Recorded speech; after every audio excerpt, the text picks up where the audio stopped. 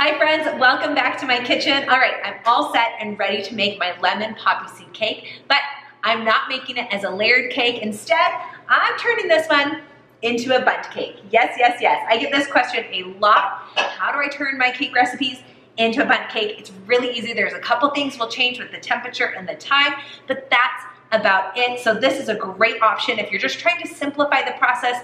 You don't want to go through all the decorating steps. Today I'm just going to make the lemon poppy seed cake in the bundt pan, and then I'm going to do an awesome, delicious lemon glaze to go on top. And that's it. Easy peasy.